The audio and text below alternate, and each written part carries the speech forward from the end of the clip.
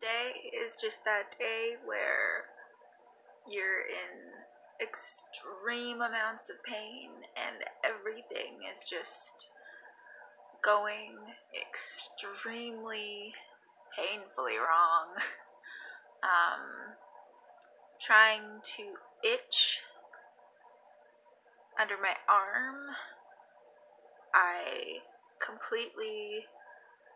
did something to my left wrist and I had to put it in the brace.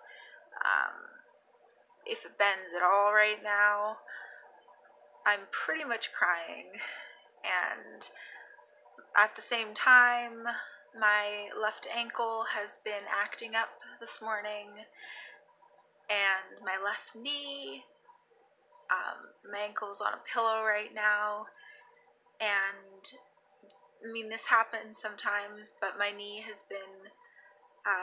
left knee has been particularly bad, the worst knee between the two of them, and it's been awful for months and months, but the fact that the entire left side of my body has just today said, no, we're not going to let Julie do anything, is a little bit annoying, but you know what?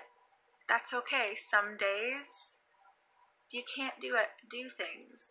Some days you just kind of have to go with the flow and just relax, because your body doesn't want to let you go anywhere.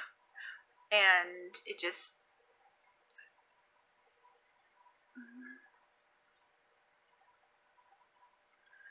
doesn't want to let you go anywhere, and it doesn't want to let you deal with the pain well. And yeah, there's also a spot on the right side of my back that it's just radiating extreme pain through my back.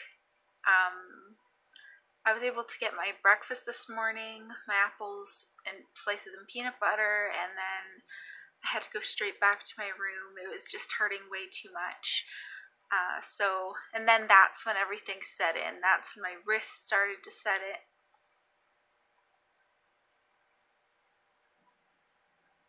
Okay. That's when my wrist started to set in.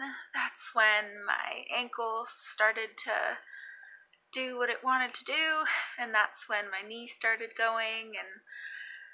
But sometimes, like I said before, you can't do everything, and I've been really, really busy the last week, so sometimes you just have to take a day off, or 2 days off, or a week off, whatever it means, to get you back into the kitchen cooking, or back to grocery shopping for your next grocery shop next week, or whatever it is.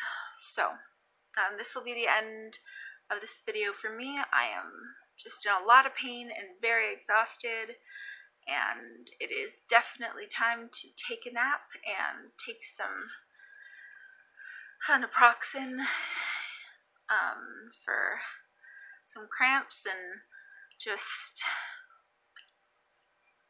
end my day for today. See you later. Bye.